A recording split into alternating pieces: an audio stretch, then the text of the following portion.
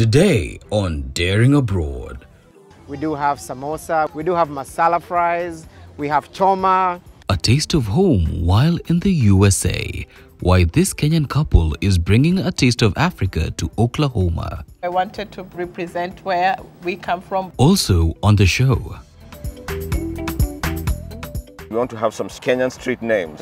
We want that when the folks come in here, they can tell that we were here. 39 acres of land in Dallas, Texas for affordable housing. How an investment group of 68 Kenyans are conquering real estate in the US.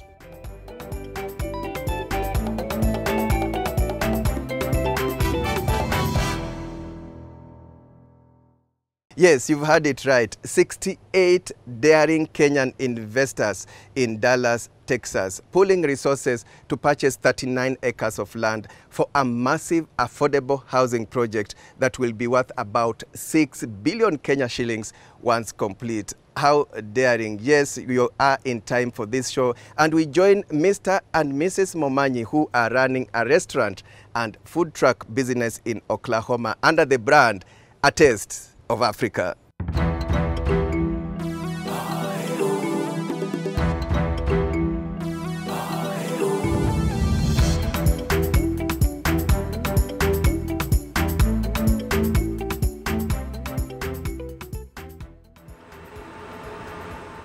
Busy doing what she's good at.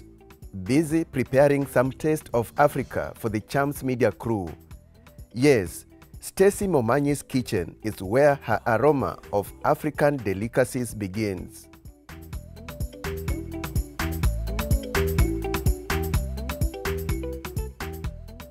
This restaurant is strategically located in downtown Oklahoma City. Stacy runs this business together with her husband, Brian Momanyi, and what makes them even more busy is outside catering across the US. They also have a food truck that operates not only in Oklahoma, but also in the neighboring states like Texas and Kansas. Why 254, A Taste of Africa? What made you choose that name? So 254 is the Kenyan area code, plus 254 is the Kenyan area code. So I wanted to represent where we come from, both me and my husband. And then A Taste of Africa is what our mission and vision is to bring A Taste of Africa to the United States. To bring A Taste of Africa in the United States. Expound a little more. When you say to bring A Taste of Africa in the United States, what do you mean? So by that I mean that I wanted to bring A Taste of Africa by bringing the authentic African food to the people of the United States. Majority not people from Africa that are the ones that are here. So we wanted to make sure that everywhere in the United States, someone can have a taste of Africa. And by the taste is we are bringing our cuisine to them. So with food truck, what the food truck is, it's just a mobile kitchen. So that enables me to go anywhere and be able to prepare our food and serve our food to anybody wherever they are. So we have our complete kitchen in the food truck. All we need to do is just buy the food and we can make any dish from our food truck. So we started off with a food truck. We started off in 2021, right after COVID, and we got a little bit of footing on it, good traction on it. So we decided, why not? Why not just have a restaurant? Because most of the people who are not able to get us on the food truck, they'll come at the restaurant. So that's where the idea of the restaurant came about. So normally we do like birthday parties, corporate events, family gatherings, community events. Like, you know, us Kenyans, we love to get together, like Dallas Memorial. Whenever we have Dallas Memorial, we take our food truck to Texas for that. We also do different festivals like the reggae festivals. We've done the art festival here in Oklahoma City. So we just attend different festivals and share our meals with other people. Is this love, is this love, is this love, love that I'm feeling? Is this love, is this love, is this love, love that I'm feeling? So I've known Stacy and Momanyi for over 15 years. And when they started their business, you know, we all came together to support them. They're a pillar of this community as far as the Kenyans are concerned. And they primarily make African Kenyan dishes. And the people here just love it. Brian and Stacy are hands-on entrepreneurs. A lot depends on their input. So we have something called powers of separation. My wife mostly runs the restaurant and I run the food truck.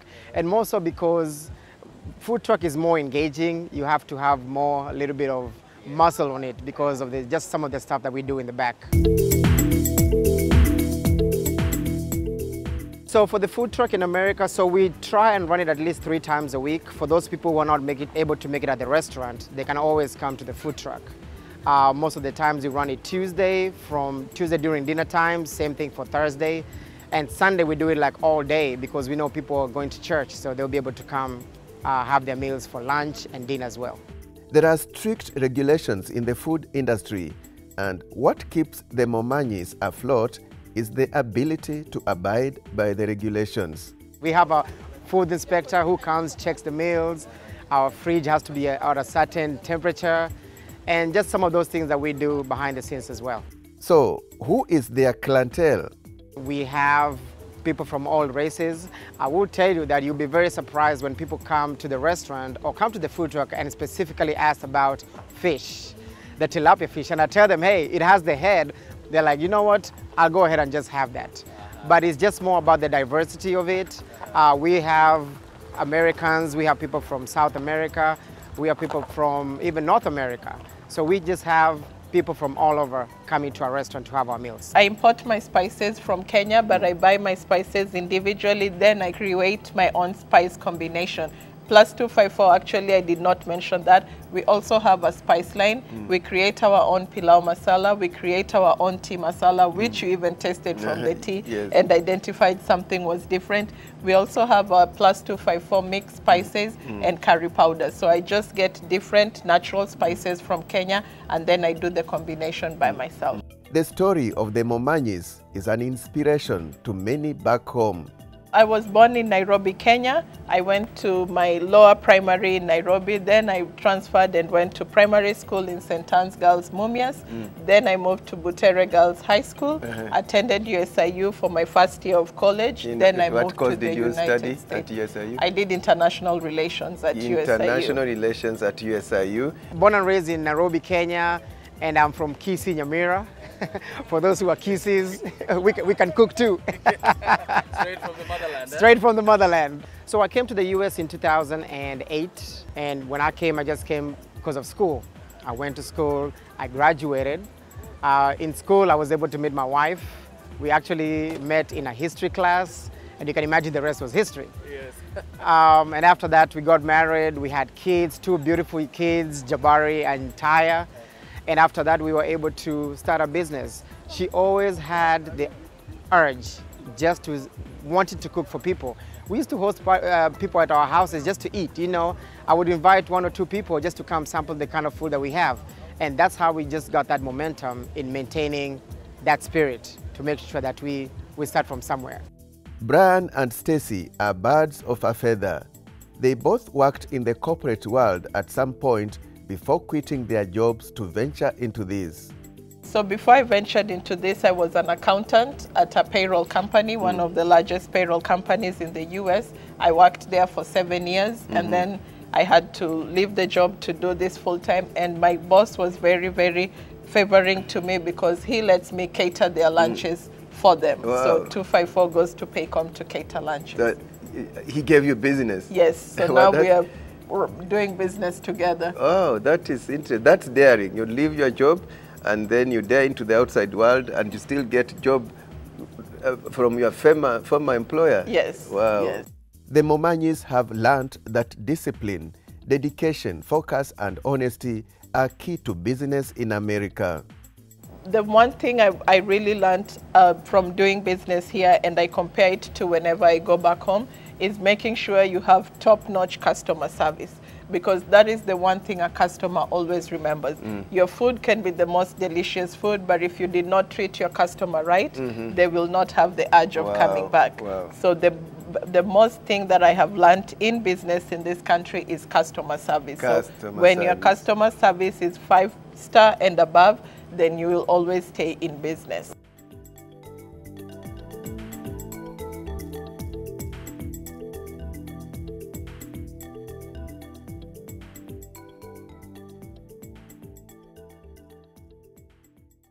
Vital lessons there about running a restaurant in the US. What a story. Mr. and Mrs. Momanyi met in a history class and they are making history together. With that, we come to the end of part 1 of this show. We now take a short break. When we return, we want to have some Kenyan street names.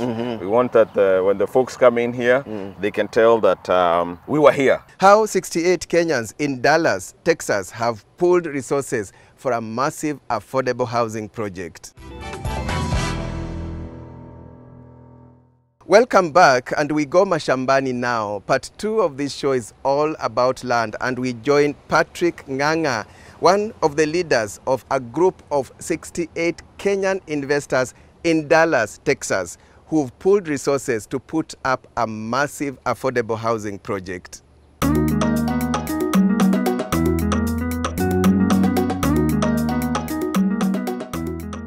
So how did this begin, this idea? Well, this idea came about, you know, I've always been in the insurance business, and one part of helping people with insurance was people asking me, what else can we do? Where else can we put our money? How can I diversify my portfolio? The Kenyan community in Dallas. Yes, the Kenyan community in Dallas, in the United States in general. We serve all the states. Okay. So that's how we came about. You know, we were like, real estate is booming, it's coming up, and we want to get involved in this real estate business. Yes. From the ground up, because you can start from a house that is existing already, but someone has already taken their profit. You could there's someone who built it, there's someone who sold it. So by the time you're getting it, let's say as a rental property, investment property, all the profits has been eaten up by someone else. So we said, how about we be the ones that acquire the land, develop it, and then we get all the profits from the ground up. Yeah, I mean, this is interesting that Kenyans abroad can buy land. Yes. Yeah. So is it the normal way? I mean, the way you buy land here, is this the same way you would buy land in Kenya? It's slightly different because, you know, first of all, the authorities, you know, want to make sure that the land use has been, you know, taken care of. Zoning, and then you have to go to planning back and forth with the city or the county, whichever jurisdiction you're in.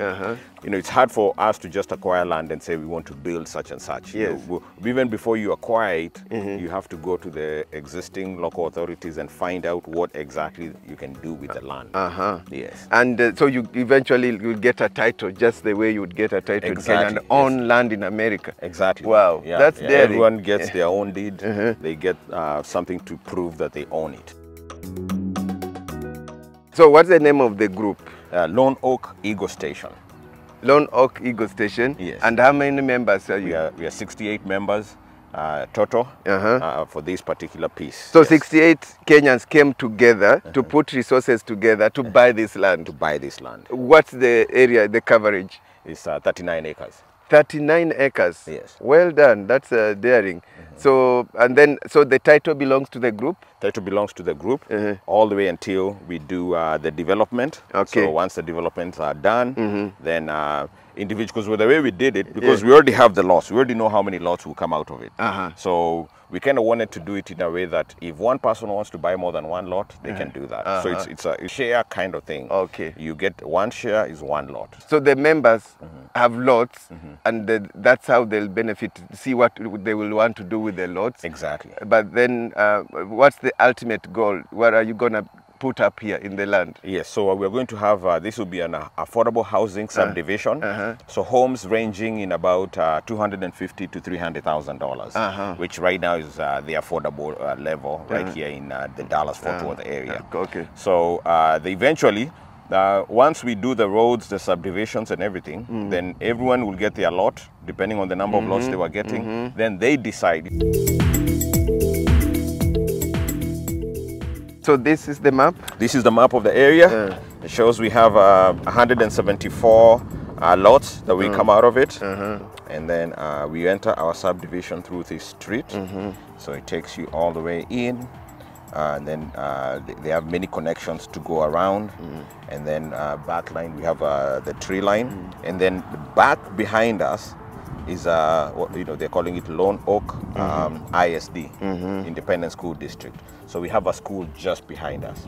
Yeah, so the kids the families that will be here, the children will be going to the school right behind us. Oh, wow. Yes, and then there's right here there's the sewer treatment plant. So all the wastewater treatment will be done right to the southeast of us here. Yes, and we have some common areas. So like here we're going to build a game place where the kids can be playing, and then we have walking trails, you know, where there are trees. So we're going to kind of leave the green belt. That way people can just sit there and relax, go for a walk within the subdivision. We want to have some Kenyan street names. We want that when the folks come in here, they can tell that we were here. Wakenya walikuja hapa wakajenga. So how long has it taken you to just reach where you are, where you now own it, you have the title you want to develop? So we owned real quick because people were able to contribute it so fast. You know, within a month we had sold out everything to all the members. And then now we've been going back and forth with the city, getting the approvals, getting the permitting, getting whatever we need to get started. So we're going to be doing a groundbreaking end of this month, end of June. This month. How much did this cost? Yes, so we were contributing per lot, per share, and everyone was paying $8,000. $8,000 $8,000 is well over 1 point something million Kenya shillings. So it came to about 1.4 million Kenya shillings. Yes. So then we included the cost of acquisition, the realtor costs, sales costs, and all that were all figured in. So in total, it was about 1.6 total. $1.6 million. Dollars, yes. 1.6 million US dollars. This is 208 million Kenya shillings. Wow. Worth of investment here. Yes. Nyinyi ni mabazu America. Well done, Peter. Yes. And you know, the funny thing is that, you know, you get it at that cost, but the moment you just break ground, it almost doubles to the dollar. So it'll be worth like about 3 million the moment we just do the infrastructure. So that indicates the possible return on investment. Yes, very high. You know, the ROI on it is well over 200% return. Wow. Yes. We have other things coming up, and part of the reason why is because this one was oversubscribed. You know, when we sent out word and asking people to join, we had so many takers, there was an overflow. So there's another project that we are getting into, and for that project we're going to do all the approvals beforehand. You know, this one we acquired the land and then did the approvals after acquisition. So now we want to do the approvals first, make sure everything is passed by the city. So by the time you buy into it, you get your own deed, and then those ones will be acre lots. We see it coming up, acre lots. So we are coming up with a wait list. If somebody is interested, they can, you know, be on our contact list, and we can give them more information. And what lessons have you learned you could you know, apply to similar developments back home? Yes. Yeah, I think I would say is zoning situations.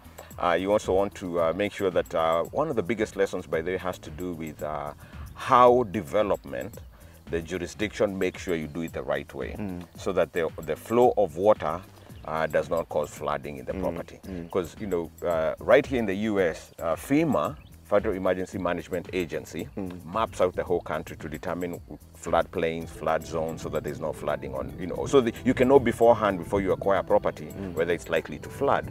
So that's one of the things we made sure as part of our due diligence, that the land that people are getting does not flood.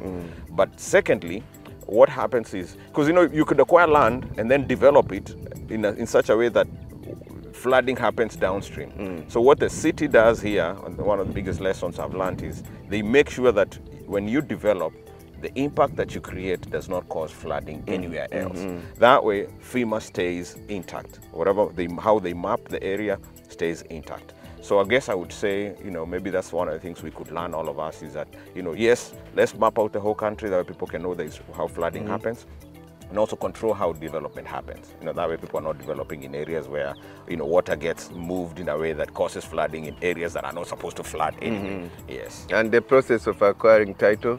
Yeah, process of acquiring title here is very, very straightforward. What I've learned is very straightforward, and then everything is public. It's online. So if you looked up this property, it will show you who owns it. When you get your lot, when you get your deed for your own acre, for your own 1 acre or whatever size it is, it's online. So that way it cannot be owned by 2 people. Right now we have a shortage of homes in the United States.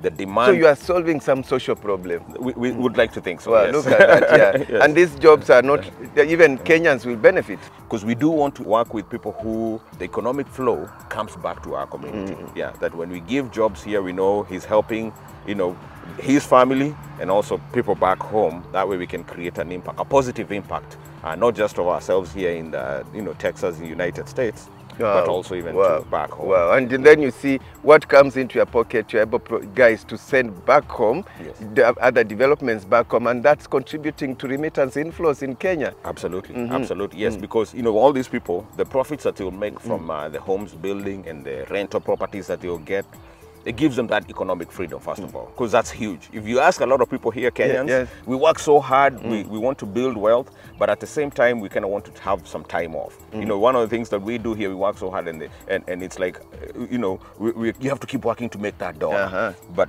people are looking more towards, hey, how can I put my dollar to work for me as well? Wow. And then when my dollar is working, I can have the economic, you know, the financial freedom to visit back home, see my family, spend more time with maybe my aging parents, visit my properties back home, you know, build more even in real estate back home.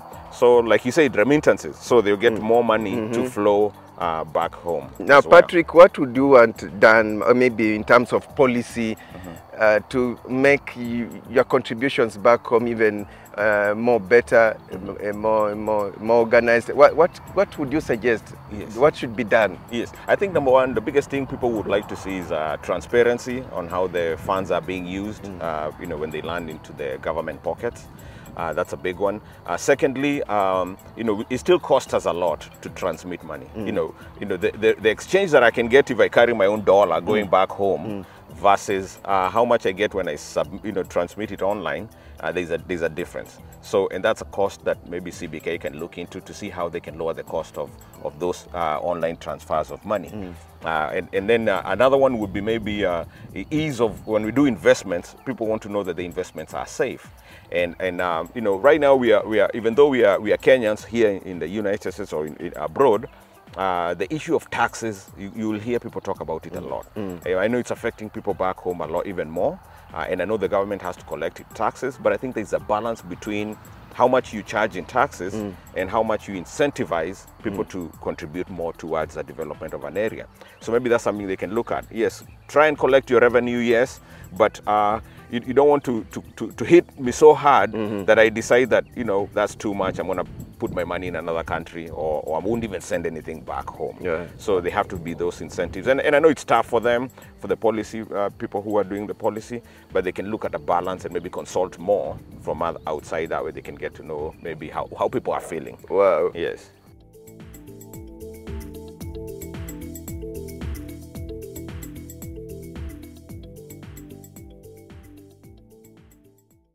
Congratulations to Patrick and his colleagues for pooling resources for that massive affordable housing project in Dallas, Texas. And you know what? We met Patrick and his colleagues at our ongoing Daring Abroad investment forums in the US. And that's the spirit of our forums, showcasing investment opportunities both home and away. This week, we've pitched tent in Houston. Yes, Houston. And next week, find us in Seattle. What a journey, what a roadshow. On behalf of my team at Chams Media and our partners, many thanks for watching, and see you again next week.